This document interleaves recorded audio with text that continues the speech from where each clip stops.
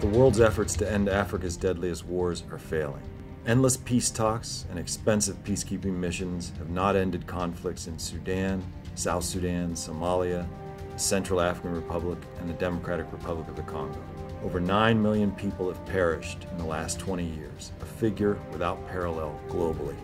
As it stands now, atrocity crimes pay.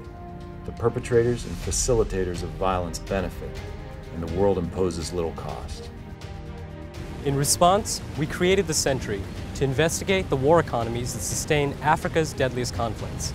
The Sentry supports efforts to dismantle the illegal networks that allow violent and corrupt governments and rebel leaders to fund war and enrich themselves by hijacking the state and its natural resources. The Center uses financial analysis and in-depth investigations to follow the money and map the networks of violence. We work with governments, the UN, and civil society organizations around the world to dismantle these networks. War economies do their most obvious damage in conflict zones: mass rape, child soldier recruitment, aerial bombing, and village burning.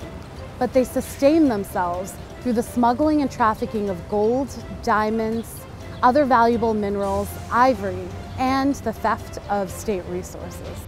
These shadow economies extend all the way to boardrooms in New York, London, Geneva, Dubai, and other international financial centers, where money and assets are the most vulnerable and exposed to the reach of law enforcement and regulatory authorities.